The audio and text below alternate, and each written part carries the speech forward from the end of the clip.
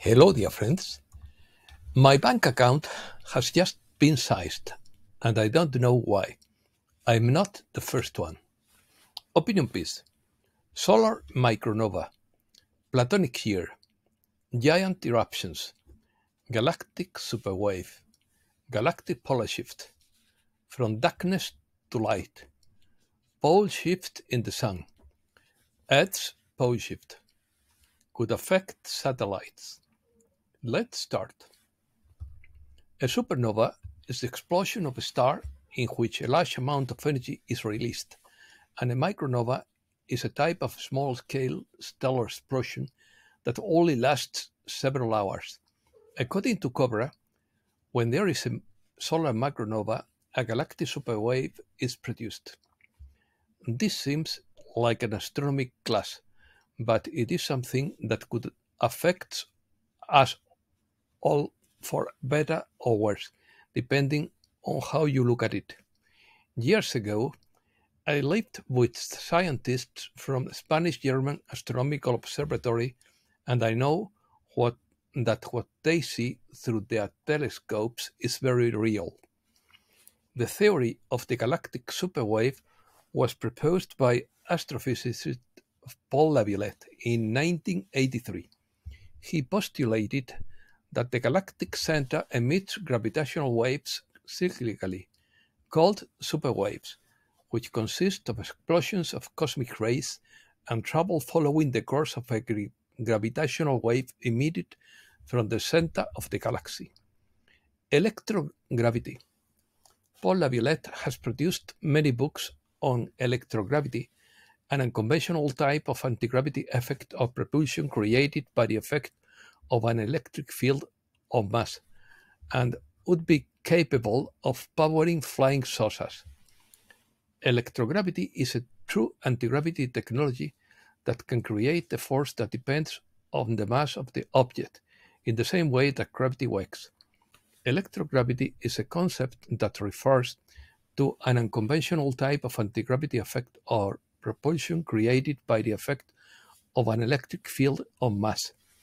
It has been mentioned in several videos and websites, including the idea of using a relationship between electricity and gravity to develop a new form of travel.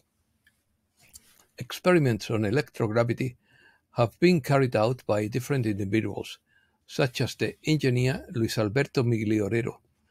It is further claimed that larger space companies were working on it in the 1950s, and that this technology became highly classified in the 1960s, that it was used to power the B-2 bomber, and that it could be used to generate free energy.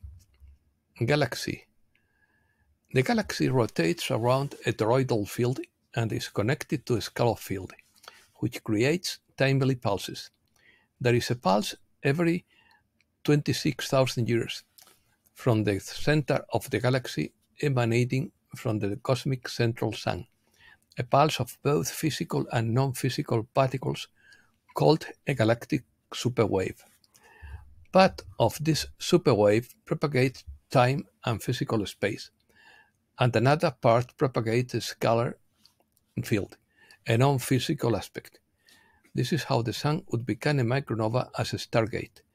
Ancient scientists knew about the cycle and called it the Platonic year.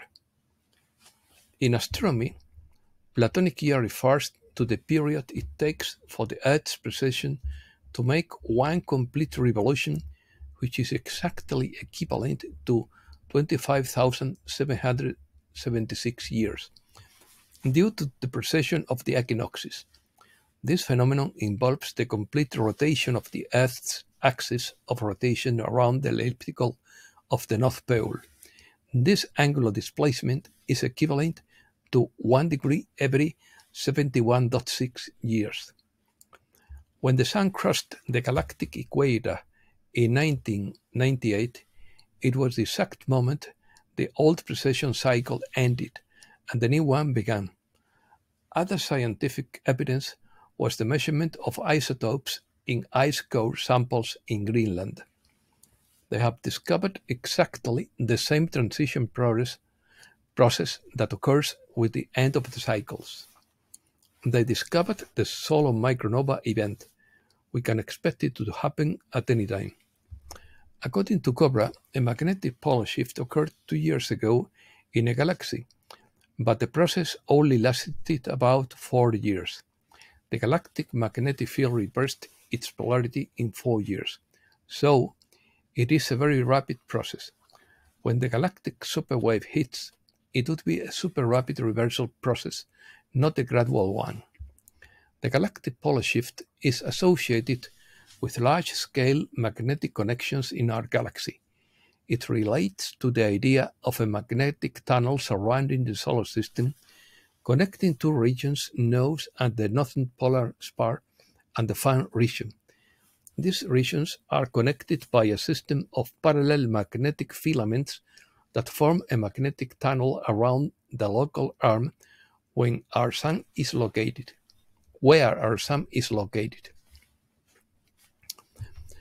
Solar change. The north and south magnetic poles of the sun will change places this year, 2024. By changing the poles, the sun could take the satellites out of orbit. This change occurs every 11 years, but it would be more serious now because the sun has become much more active. We are seeing the greatest solar activity in the last 20 years that causes more coronal mass ejections. The change in polarity of the sun refers to the periodic phenomenon in which the sun's magnetic field reverses approximately every 11 years, which implies a change in the orientation of the solar magnetic poles. This process is part of the solar cycle and has effects on the sun's magnetic activity, such as the formation of sunspots and the emission of the radiation. The sun's change in polarity could have effects on Earth, especially in terms of solar activity and solar storms. During these periods of polarity change, phenomena such as sunspots, giant eruptions, and coronal mass ejections can be observed that can launch a large amount of energy and matter into space, affecting the solar system. The consequences of these solar ejections could disrupt communication satellites in orbit and, in extreme cases, disconnect parts of the planet's electrical grid. For example, disruption to shortwave radio communications have been reported in Central America and other parts of the world as a result of solar activity. Despite these possible impacts on terrestrial technology, large solar explosions can also generate auroras at the north and south poles, offering an impressive natural spectacle. Although solar storms can have drastic effects on Earth's technology, they also provide us with fascinating visual phenomena such as the northern lights. Sunflash. Once every decade, we have a 20x solar flare. Once every century, we get an X30 flash, which is even more powerful. And in a very rare case, we get an X40 flash. These are very strong events, and if sometimes, like this happens now, it would reverse the pole, creating the pole shift. When the solar flare occurs, many species could become extinct because the tsunami that would follow will destroy everything on the planet's surface. The solar flare is the galactic central sun that activates the core of the sun in the scalar field. Our sun changes its polarity every 11 years, but here we are talking about galactic interference at the scalar level. The galactic central sun activates our sun every 13,000 years during solar maximum, and solar maximum will occur next year according to official science. Magnetic change. According to Cobra, we are in the initial phase of the magnetic polar shift that could trigger a physical polar shift. At the time of the magnetic polar shift, the strength of the magnetic field would decrease and the structure between Earth's crust and the mantle would change. There is a setting transition zone between the two, called the Mohorovici discontinuity. This is a very thin layer, and when the magnetic field around it decreases, it loses its intensity and becomes more liquid, and the mantle can no longer support the crust, so the two unravel. But the mantle rotation continues as the crust stops spinning, creating a surface tsunami. The change in the Earth's magnetic polarity, also known as magnetic reversal, involves the shifting of the poles and magnetic flux, resulting in a change in the Earth's magnetic field.